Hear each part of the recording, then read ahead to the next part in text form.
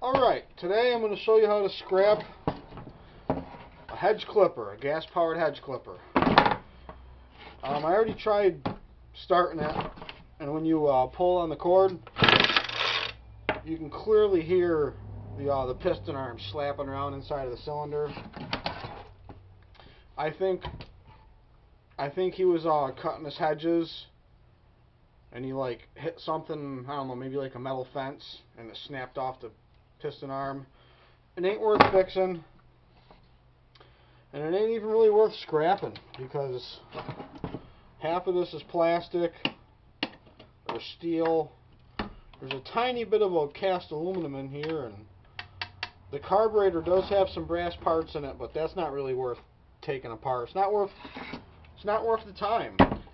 And it says stainless steel blade, but a magnet sticks to it, so it's low grade stainless. It ain't even really worth scrapping. So what I'm going to do, I'm going to drain the gas.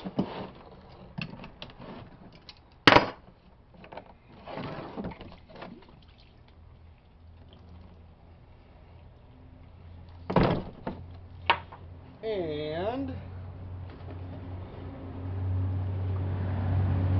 you don't want to pollute the environment, so get the gasoline out of there.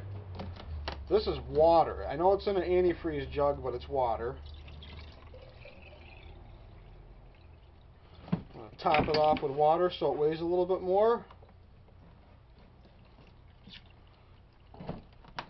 And I'm just going to throw this in the back of my truck and bring it to the scrapyard just the way it is.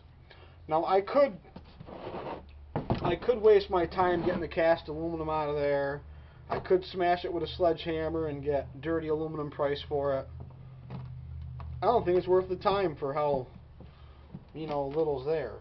So that's something you got to think of.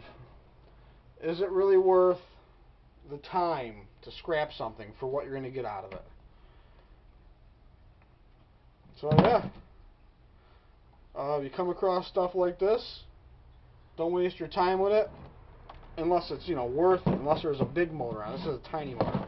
Don't waste your time with little tiny motors taking them apart and stuff, because you're getting paid by the pound and not by the hour.